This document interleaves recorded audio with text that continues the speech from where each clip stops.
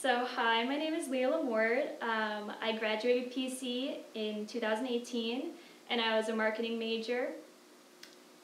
And now I work for UNFI, which is a food distribution company headquartered in Providence, and I am a marketing specialist there.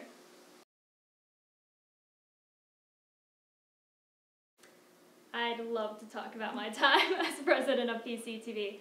It was such a blast. I was so fortunate enough to have an amazing group of kids with me that were so passionate about Providence College and PCTV, so it was a ton of fun to be able to help lead them and guide the club for 2 years, and we were able to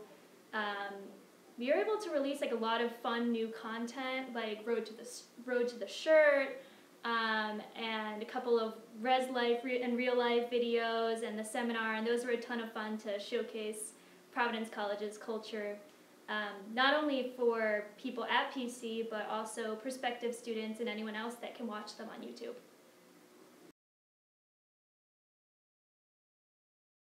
Being a woman president of a club is an honor, of course, and we are fortunate enough to have like an entire clan of women presidents of clubs the year that I was there. So there was president of Friars Club was a woman, same with Student Congress, BOP, the Cowl. So we had like a really strong group of women in 2018 that were running a lot of the clubs on campus. So it was an honor to be a part of that. And yeah, it's important to have women in our voices heard, and yeah.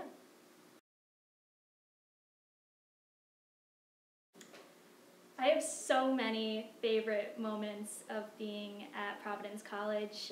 PCTV is obviously very close to my heart, but also studying abroad was a super cool experience, and I'm so happy that that's really, a lot of people at Providence College study abroad. That's such an awesome thing that's encouraged, and a lot of people go ahead and do that, because that was really an amazing experience as a student, but it's one of the greatest moments probably of my life. So that was an awesome time. And PC has so many fun events for students, especially as a senior. It's senior ring weekend, commencement, Friar Ball. There's just so many fun things that are always happening on campus. So all of those, honestly, everything.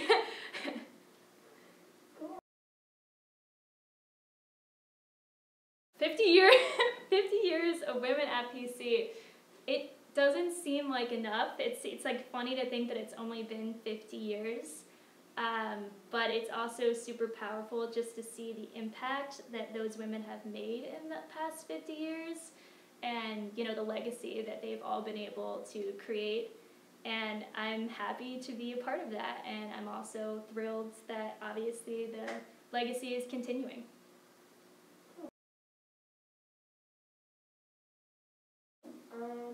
I have 2 more questions, I think. What should the future of PCTV and Providence College look like when it comes to women involvement and impact?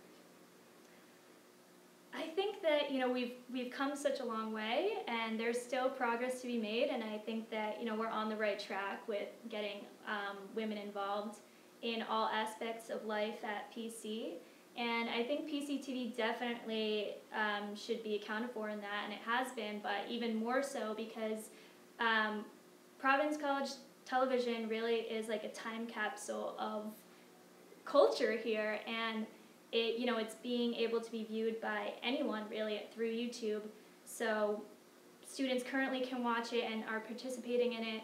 Alumni, like I'm still watching your guys' videos and they're great. But also, again, like prospective students, like having women involved in PCTV is really important, because we're going to be able to create content that, gives our voices a chance to be heard and also inspires more women to apply to Providence College.